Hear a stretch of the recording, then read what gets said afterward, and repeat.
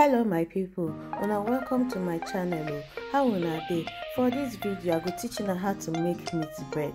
Make we quickly go into the video. So more than no worry, the list of the ingredients go dey for the description box wey dey under. So we go need flour. Make sure say you sift your flour to remove all the nyama wey dey inside flour. So you go add your flour, add your sugar, then come add yeast. The yeast wey I dey use na dry active yeast. So but if your yeast no dey active, wetin you go do be say you go use lukewarm milk, then come add your yeast into the milk, leave am for some time, for like 5 to 10 minutes, so that the yeast go activate. Then you go come mix everything together. But in this case I dey use active yeast, so I go add all the ingredients. As I don add both the yeast to the sugar, both salt, I come turn am. Then I come start to add my wet ingredients, and I come use lukewarm milk too, so that the yeast go fit activate. Then I go come turn am well.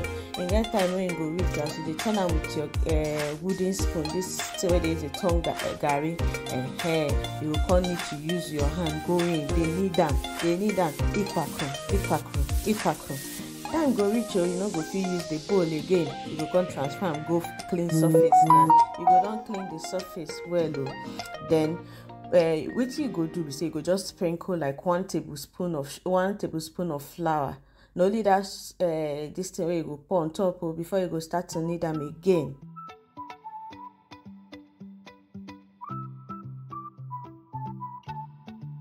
So when you pour am on top the table, then you go dey knead am. No worry, initially you go see say the thing dey mede for hand, like in dey do nyama for hand. You go dey say which type of thing be this?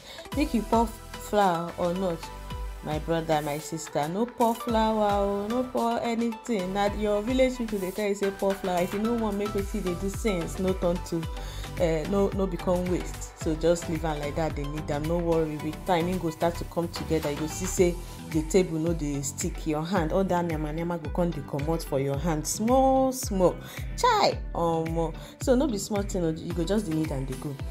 Abeg if na your first time wey dey come across this my channel, abeg help me do better thing. Just help me like my this video, then you fit subscribe to the channel, then also turn on your notification bell, so that anytime wey I post new thing you go just see am.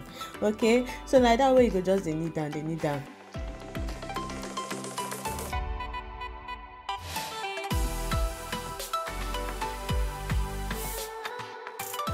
As I come do am, I come press, I see say the thing dey enter inside, so the dough never do. So you go continue to knead am, because once you press am, if you enter inside, that means it never do well. But you go continue to knead am. But once you see say if you press am, it don dey come out sharp, you see say it don dey good. So wetin you go do be say you go knead am. Once you knead am, no knead this dough for more than 10 to 15 minutes. So no knead am for more than 10 to 15 minutes. If not, you go just spoil everything. So once you don knead am for some time, then you go come bring bowl. When you don dey okay, you go bring bowl. Pour small vegetable oil for your bowl. Then come rub am inside. Rub the dough, make the oil cover the body. You go come use something cover am, leave am for like 1 hour. Make it rise well. So now we go just go prepare filling wey we go use for our meat bread. Okay, so wetin we go use na onion. I don dice my onion. I wash am before I cut am. Then I can also use carrot too. I wash am before I use grater grate the carrot. So for this one I use beef. So my beef gets fat, which is oil. So if your beef no get fat, you go need small vegetable oil. Then you go come pour the vegetable oil for pot to come fry your onion.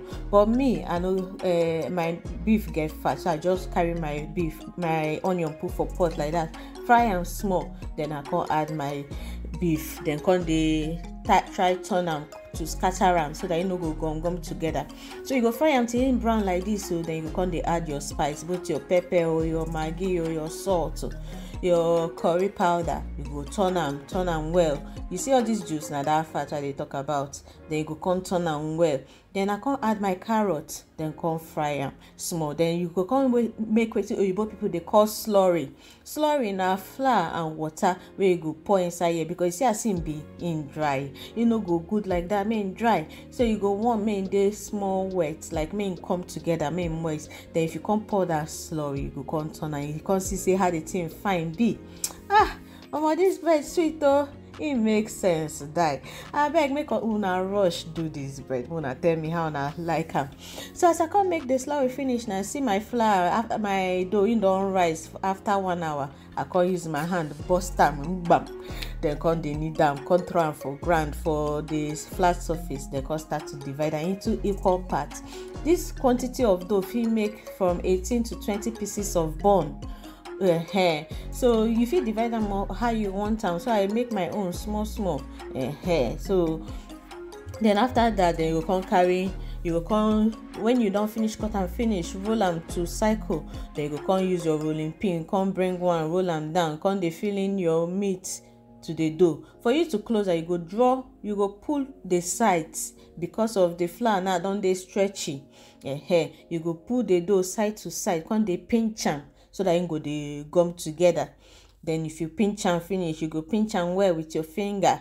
Then if you do am for your hand, or you go say as I dey do am for my hand like that, if you do am like that, or if you do am for table, the end product we say make that mouth close so that nothing go leak come out, because you no want make those things leak come out for ground. So if you finish like that, you go do like this, so till you finish all your dough. You go finish, put your meat mixture inside the dough. Then you go put am for baking tray. I use parchment paper for my baking tray. You fit still use butter, grease your baking tray, then come still use parchment paper put on top. So that the bread no go stick. Then when you finish put your meat inside the dough, the small balls where you don't make finish, close and put them for parchment paper. You go need to cover them again so that it go rise for like 40 minutes. Then as you leave am make it rise for 40 minutes, you go bring plates, break one egg inside the plate. Then you go come add milk, join the egg for the plate. Then you go come beat them small. Pim.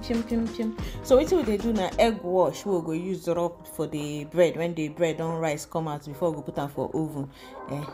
So when you don use your fork like this, come beat them. Then you go see now as I come bring out the bread, where I dey keep am, it don rise like twice. Then we go come use the egg wash, rub am for the body of the bread. Those say never become bread, na still raw bread be this. Then you go just rub and finish. When you rub them like this, then you go come put them for oven, make it bake for like 25 to 30 minutes. See these beautiful babies now. Omo, this bread makes sense.